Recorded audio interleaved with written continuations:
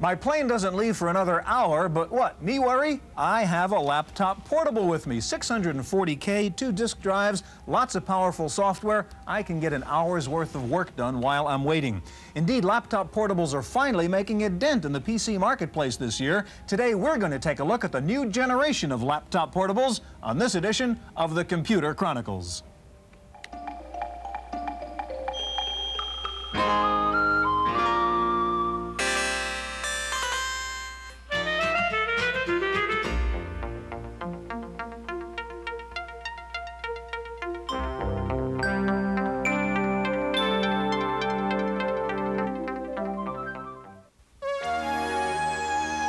The Computer Chronicles is made possible by Leading Edge, makers of IBM-compatible computer systems, including word processing with spelling correction, communication software, and Hayes-compatible modems.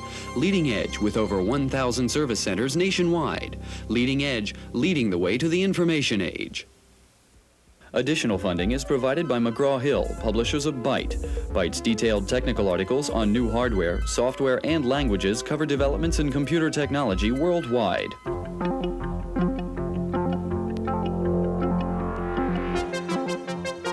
Welcome to the Computer Chronicles. I'm Stuart Chaffee, and this is Gary Kildall. Gary, this is the Workslate from Convergent Technologies. It came out just about 4 years ago, yet it's already an antique, a collector's item. It's the old remnant of what laptops used to be, basically small display, hard-to-read display, and so on. Laptops just didn't make it for a while. All of a sudden, they're the hottest thing. Everybody's trying to buy them. In fact, you can't even get them in some places. What has changed all of a sudden to make laptop portables so big? Well, sir, I think one of the key is the fact that we have full functionality now in portables. We get real spoiled in our office using an AT-style machine, nice keyboard, nice display. Nowadays, you can buy a portable. It has a good readable display. You buy it with a hard disk system, the whole thing. And you can really use that unusable time, like in the airplane, the typical application. Okay, we're going to have kind of the battle of the laptop portables today. We'll see the newest machines from Tandy, NEC, Toshiba, Zenith, Grid, HP, and something called the Dynamac. First of all, let's take a look at what people actually do with these laptop portables. Taking a computer on the road is not for everyone. But many business travelers are discovering the practical side to carrying a portable machine. Joe Dennison travels through Central California for the Chevron Company, selling fertilizer chemicals. He's been carrying his Hewlett-Packard portable for over 2 years. At his hotel, he can prepare sales reports and keep track of his appointments. Through a modem connection, he can get account information from the office mainframe. Joe spends several days at a time in rural areas, but his office travels with him as long as he can find an outlet and a telephone. Joe takes his computer to his clients as well. It's no more cumbersome than a case full of binders, and it holds a lot more information. Joe's HP Portable comes with software built into a ROM chip, but he usually carries along a disk drive and a printer for the inevitable hard copy. If he's unable to answer a question, he can call up the company's database and retrieve up-to-the-minute pricing and stock information.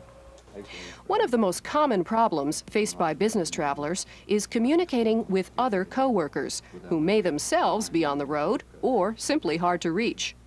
The solution is electronic mail, a common mailbox where Joe can transmit and receive messages whenever it's convenient.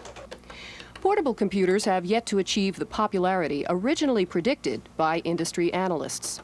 But with legible screens, lighter weight, and some serious software, portables are becoming genuine alternatives.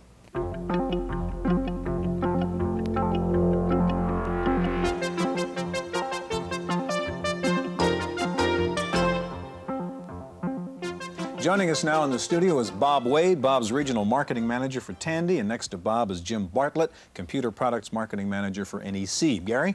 Bob, I understand Tandy has sold about 250,000 of these machines over the last 6 years, so you probably have a pretty good idea what your customer profile is.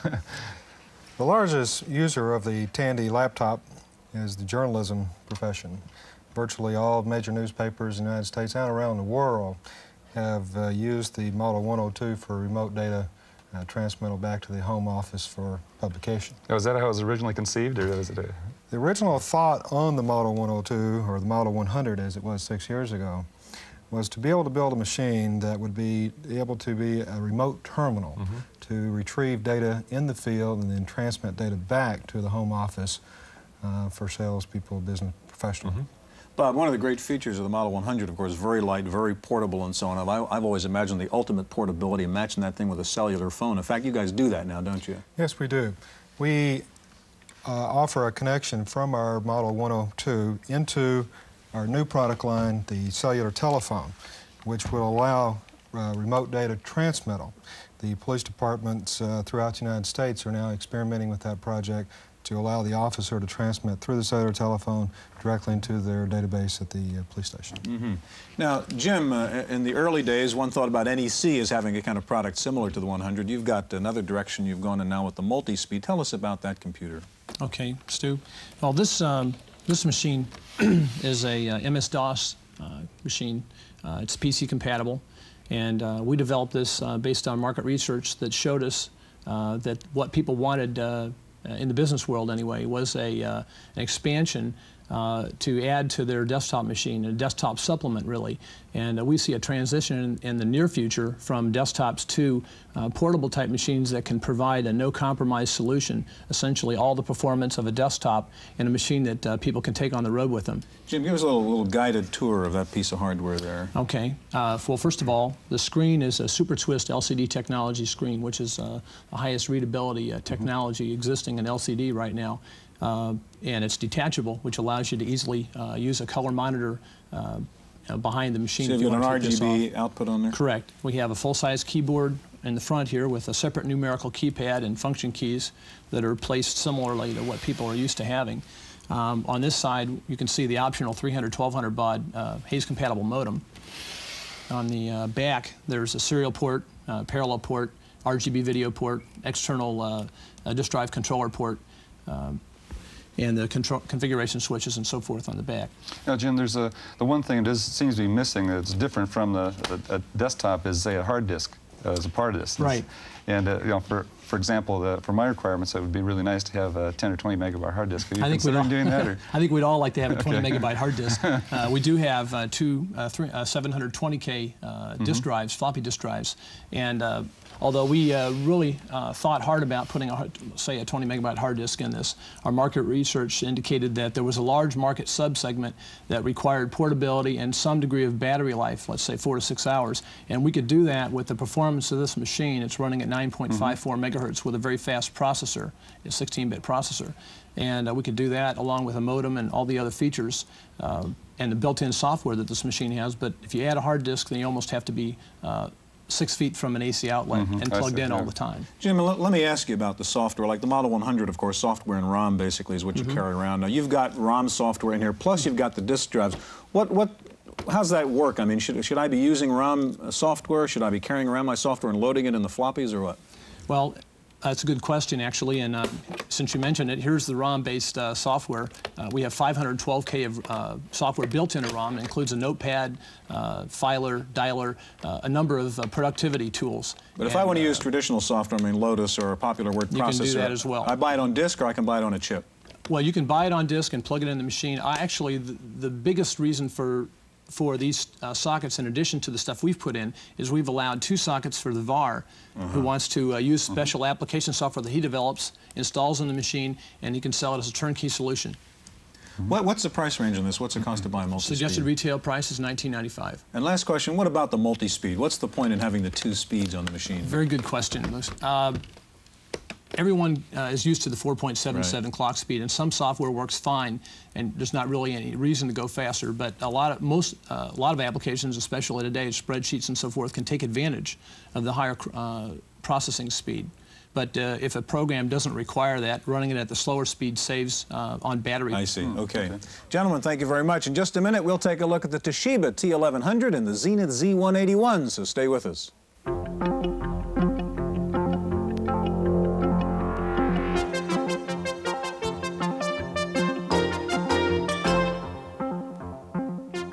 With us now in the studio is Andrew Czernek, Marketing Director for Zenith, and sitting next to Andy is Tom Sherrard, PC Product Marketing Manager with Toshiba. Gary? Andy, an early criticism of the portables was the display. Very difficult to read, and especially in the lighting, support lighting like airplanes, for example. It makes it almost unusable. What's happened with display technology? Well, you're exactly right. We did some early research with machines and would show them to people, and they'd say, is the display on?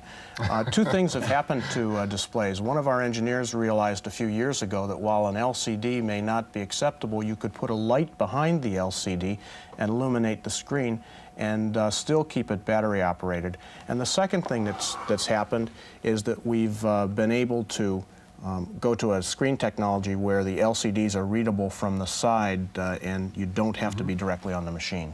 Now, is that Super Twist you're talking about? Yes, We've heard a lot. What exactly is Super Twist? How has that changed LCD? Super Twist is simply a technology that twists the crystals far enough that you can see them from the side, and instead of having to be directly within 10 degrees of center to see the screen. So you think the backlighting is a very important part of that? We believe it's mandatory for the products. Now, what about just the fact that the display technology is moving along also? You have CGA, which is sort of the old technology. Is that what we're using for the portables now, CGA? Yes, we're using CGA, but liquid crystal displays display information differently. They display it in blocks on the screen, Gary, so that you don't have the problem with spots appearing on the screen that you do with high-resolution monitors. Andy, the Z181 is a pretty hot laptop portable now, and the screen, of course, is what a lot of people are commenting about. Give us a little quick tour of the 181. Okay. As you can see, Stuart, the machine has the cover that folds down and completely covers the keyboard. It has an illuminated screen, and it's a full-size screen just like a CRT. The disk drives pop up in the front. On the side, you have the ability to add a modem. And the modem also connects a telephone, handset. On the back, you have your serial port, your parallel port, your video connector, and an external floppy disk drive adapter as well. And it comes with 640K of memory at the same time. And what's the price range on the 181? Its suggested retail is $23.99 with MS-DOS. Okay, Tom, you're in the same range now, and another hot one is the T1100. And tell us what's distinctive, what's new about the T1100 Plus, I guess is in fact what you call it. The T1100 Plus, right. We think the most important thing in a portable is portability, and that translates when you're carrying it around and you're using it in cramped quarters like an airplane to size and weight. So we've got a machine that is just under 10 pounds and about a foot square. So it's reasonable to carry. Anything's too heavy, but this is better than 15 or 20 pounds. What's your approach to the screen, Tom? It's a Super Twist LCD. It's not backlit. It's a reflective technology, which means that in bright light, you've got real good visibility. Of course, if it's really dim, you do have a problem seeing it, and that's where backlighting becomes an advantage. We have a full-size standard keyboard. What's the battery life consequence of not having? The battery life runs about 8 hours. If you use the disks heavily, it goes down from that. If you use the modem a lot, it goes down from that. But it can easily run on a cross-country telephone, cross-country airplane flight, or you can use it all day in a typical working day. Now, in both of these cases, you have microfloppies, the 3.5-inch drives, which become the standard now, but it's still a pain in the neck, frankly, to get your software. You can't buy very much software on 3.5-inch drives. Is that a problem for the user, or do you see these things eventually replacing 5.25-inch drives? Absolutely. We think by the end of the year, everything will be in 3.5-inch format. And we've risen. We did a check last June. There were about 75 popular packages available in 3.5s. Now it's about 250 packages. So eventually, you'll see 3.5s replace 5.25s. They're smaller, they consume less power, they're less expensive, and they give us a lot more design flexibility in putting together lightweight machines like this. Well, Andy, what about the comment that people say, well, these may replace the desktop machines at some point. Is that going to happen, do you think? I'm a little more skeptical because desktop machines are much more flexible. They give you expansion slots in the first place, and all of us put different types of expansion in the machine. The video is much higher resolution on desktop machines and gives you very good color. In addition, you get the power of 8286, 8386 processors and high-speed, high-capacity 20, 40, 80, 120 megabyte Winchesters. So I'm very skeptical that desktops will do it. As fast as portables move up, desktops will move up and probably outpace them. One more question. We always hear about battery life, and you've given us the battery life numbers on these machines. I'm interested in recharge time. When that thing's dead at the end of a plane trip, how long does it take me to get these things back up? Well, in the case of this machine, it'll recharge in about 6 hours, and you can be using it during that time. So the AC adapter, which is just a typical small recharger block, plugs into it. You can then start using the machine immediately, and it will recharge slowly while it's running and more quickly when it's turned off. There are a couple options here. Several of the machines have replaceable battery packs on the bottom. So you can carry an extra battery pack. That's correct. And you also can purchase now high-speed chargers that'll cut that battery charge time from 6 to 8 hours down to 3 to 4 hours. Okay, gentlemen, thank you very much. Now, in just a minute, we're going to take a look at the Toshiba T3100, an AT-compatible laptop. We'll also take a look at something called the Dynamac, the very first Macintosh laptop. Now, the Grid has been known as a high-end laptop portable for several years, used in lots of exotic different applications, and Wendy Woods has a report on one of them. Whether flying in the sky, at sea, or on the ground, portables are being used to accurately and quickly locate a geographical point on Earth. Trimble Navigation manufactures an Earth station receiver and antenna which gather data from satellites. That data is fed into a portable computer, in this case a Grid, equipped with Trimble software, and recorded on floppy disk. The data is accurate up to 4 feet from anywhere on the globe. The advantage of using a laptop computer is that the surveyor is able to take the data and to process the data right essentially in the field. So he knows before he goes home whether he's taken good data. And that's very important to the surveying community because oftentimes it's very expensive to get a whole crew out to where they might be going. They might have rented a helicopter or a boat or something. So they need to know right then and there that they've taken good data. And if they've made a mistake, they can go back and do it again. Trimble is the largest seller of computerized survey equipment. The company has sold over 200 of these $40,000 GPS units, and virtually all their customers use them with Grids. Grid reports its portables are in use by more than 50 U.S. government agencies and more than 400 Fortune 1000 companies. And as the portables become lighter and more powerful, like this new Grid Lite, even more innovative applications for them will be found. In Mountain View, California, for the Computer Chronicles, I'm Wendy Woods.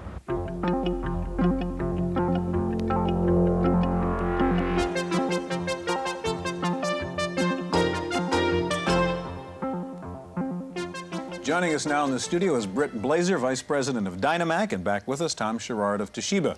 Stuart, you know, we started out looking at the Tandy 100, and now we're into AC-powered hard disks and so forth. Major leagues. Now, what really is the appeal of a system like this, where you have to have AC power, you don't have the battery pack, you can't go on an airplane? Who's buying a machine like this?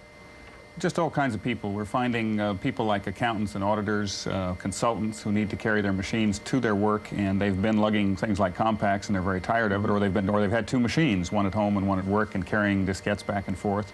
And now they can take a machine like this, which gives them almost everything an AT would do, but in a package that's really truly portable. Can you describe the 3100, some of its features? Yeah, it's an AT compatible machine, 8286 processor.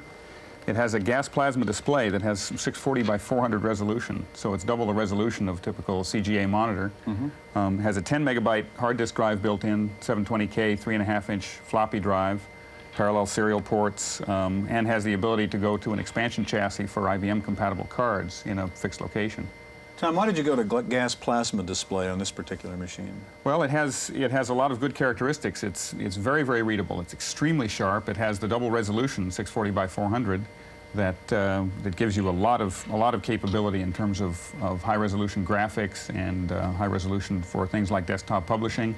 It puts out light so that it's easier to read than any of the passive displays. And you're not worried about battery drain, I guess. Battery's not a problem since it's plugged in anyway. What about the hard disk? We hear about how fragile hard disks are, and I get nervous about banging around that thing with that hard drive in there. Is that a problem?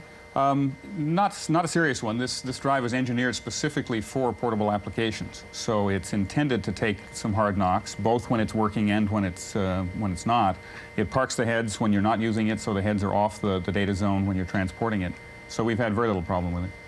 Okay, that's a pretty hot machine. It's pretty hard to get these things. It's an AT portable for the first time. And I want to turn to you, Britt. You've got something else which is brand new, the first Macintosh portable, and tell us about this Dynamac. Well, the Dynamac takes the same philosophy as the Toshiba 3100. We do know why people are responding to this. They are responding. It's because of the hard disk internal. We have a 40 megabyte hard drive in this machine. It'll take 75 Gs when it's not operating, take 10 Gs when it is operating. And we also have 4 megs of main memory and an internal modem. As you can see, it's the same screen as any of the Macintoshes. This particular screen I'm running, there's slightly under 10 megabytes of applications here, and I've got another 30 available. And I just want to demonstrate to you where we are in main memory right now. I've got 8 applications loaded at the moment using 2.9 megabytes, and there's 1.2 megabytes available for additional work. Any compromises here in making the Mac portable? Have you lost anything in the Macintosh? No. In fact, in every case, we've extended the Macintosh's capabilities. The Macintosh user is very intimate with his machine, and because of that intimacy, he wants the machine always available. And for that reason, having the hard drive and the capability of accessing it is very important. It's an extended feature Macintosh, and one of those features happens to be portability. Now, in the back, it's still operating. Okay. In the back, you'll see we have the Macintosh motherboard.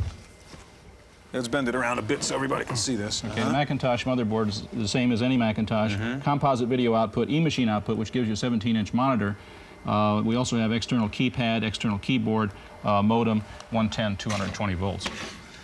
Now, I want to ask you the same thing Gary asked Tom. Who's using this? What would be, well, of course, you're just starting to sell it now, but I mean, Correct. Who would use it? What do you see as the application for? Again, it doesn't run on batteries. It does not, but does go on airplanes. We should point that out. Okay. You just can't use it there. But who would you see using this? Who's going to buy this as opposed to a Macintosh? The journalist who may not want to record things on site, but edit all his stuff, like downloading from a Tandy 100 or 102. Field workers, your auditors, that's going to be a very large user of this.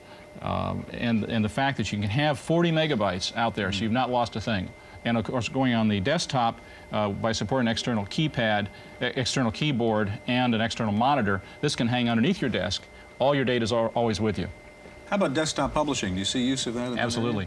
Our production screen, this is a prototype, but our production, as in Tom's machine, will be 640 by 400. We went to the electroluminescence screen. It's a finer pitched. We believe it has better resolution, and of course, for the Macintosh graphics, that's required. Yeah. What is your feeling, Britt, on the replacement of desktop machines by these portables? I mean, this is much more closely related to existing Exactly what we have in mind. Andy Siebold told me about a concept called jerk and run, which is that you simply can take this machine and go with it right now, but when you're in the office, it'll plug into a large monitor and external keyboard. The point is the hard disk is always there and always accessible as long as you can find a cord. We also do offer a battery adapter, so you can run it on battery. Batteries are heavier, that's all, and because of the hard drive, there's no room inside the machine or the car cigarette lighter. Gentlemen, about 30 seconds left. We've seen a lot of development in the last couple of years in these portables. What's going to happen next? What are we going to see in the next couple of years in laptops? More of the same, I think, basically. More disk storage, more speed, more memory, lighter weight for the same kind of capabilities. It's really the same kind of development that's happened in desktops. Non-volatile RAM and battery working at this level of power. Absolutely.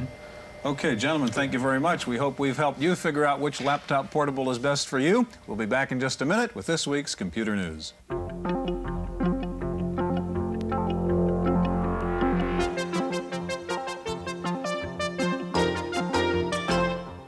In the random access file this week, lots of rumors about a new Amiga computer, the 2000. The new Amiga reportedly will be capable of running MS-DOS software through an add-on board called the Amiga Bridge. The Amiga 2000 will use the 68000 microprocessor coupled with a 68020 coprocessor operating at 14 megahertz. The basic Amiga 2000 with one floppy and a megabyte of RAM will sell for around $1,500. Commodore is also expected to come out with a low-cost version of the original Amiga priced at around $600.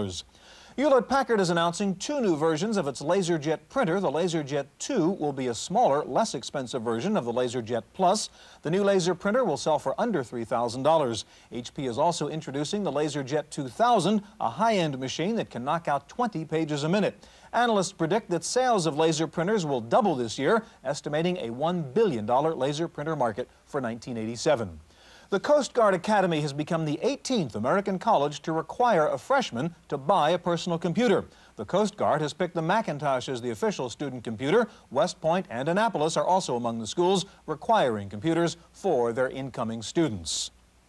2 American universities now allow students to register via online computer systems. Ricks College in Idaho has joined pioneer BYU in using online registration. Even if you don't have a computer, you can still register online using a touch-tone phone. The computer communicates with the student through a voice synthesizer. Time for a look at software in this week's review from Paul Schindler. This is one way to sell automobiles. This is another. This is an advertisement for Ford Motor Company's Mercury Mercure. It's one of the oddest software reviews we've ever done because this isn't a package you buy, it's one you get for free. The question of whether it does anything useful is in the eye of the beholder. This is one of the first CRT billboards, the first interactive advertisement. It's probably the start of a whole new form of advertising. You get a look at the Mercure XR4 TI sports car, both graphically and in terms of its specifications. Plus, you can compare it to other sports cars in its class. One clever feature allows you to print your own window sticker based on the optional equipment you want, which may also bring on sticker shock when 19,924 pops up as the bottom line, excluding taxes, title, license, and destination charges. It may seem like just another form of hype to you, but when we got our disc, it came late with a small notice apologizing for the delay because demand far exceeded supply. Now, whether floppy ads are less irksome than others remains to be seen, but at least you have a free floppy to use when you're done. For the Computer Chronicles, I'm Paul Schindler. If you want to buy into a mutual fund to get on board Wall Street's climb but don't know which fund to buy, Business Week magazine has just come out with a program called the Mutual Fund Scoreboard Diskette. It ranks 550 mutual funds and lets you select a fund based on your own personal investment criteria. The disk's files can be imported to Lotus 123 or saved as an ASCII file. The mutual fund disk is selling for $49.95. And if you carry a portable computer with you on your business trips, there's a new piece of software you may want to carry around. It's called Appetite for Business, and it's a database of good restaurants in all major American cities. It includes the usual details. It will also be available as an online service starting in June. A phone company in Boston is copying the CB simulator idea and has created a kind of online telephone pub. For 10 cents a minute, you can chat with folks in a multi-party online conversation. There's a sysop who can zap bad taste folks, and you can lurk on several phone conversations before deciding which one to join. Finally, a Chicago lawyer is suggesting the creation of an online law practice. He says in many instances, legal advice and services can be offered without face-to-face contact, and that legal services online could be a lot cheaper and more convenient than an office visit. So it looks like you can now meet online, get married online, and even get divorced online. Isn't progress wonderful? That's it for this week's Chronicles. We'll see you next time. The Computer Chronicles is made possible by Leading Edge, makers of IBM-compatible computer systems, including word processing with spelling correction, communication software, and Hayes-compatible modems. Leading Edge with over 1,000 service centers nationwide. Leading Edge, leading the way to the information age. Additional funding is provided by McGraw-Hill, publishers of Byte.